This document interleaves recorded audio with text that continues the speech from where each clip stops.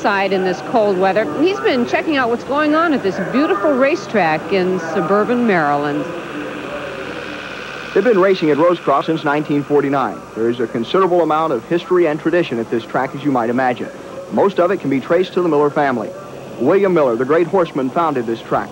The tradition was carried on by his son John, who was past president here, and the tradition continues with William Miller II, who is the president and general manager of Rosecroft. Bill, it is good to be back here at Rosecroft, and we are on a track that used to be the site of your grandfather's farm. That's right, Kenny. My grandfather raced horses from 1910 until he died in 1953, and this is built on his stock farm.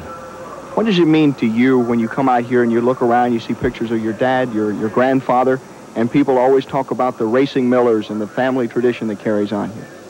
Well, obviously it makes me feel good. It also makes my job a lot easier. It's always easy to work with people who've known your parents. Any advice passed along down the ages? Any one way to run a track? You know, things have changed. When we started racing in 1949, we raced 20 nights.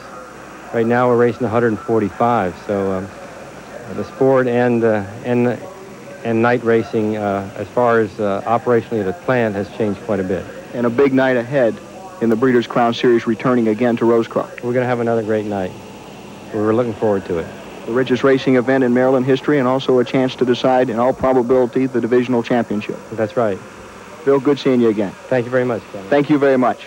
Bill Miller, who is the president and general manager of Rosecroft, the third generation of Miller to run the Rosecroft Raceway. Sharon?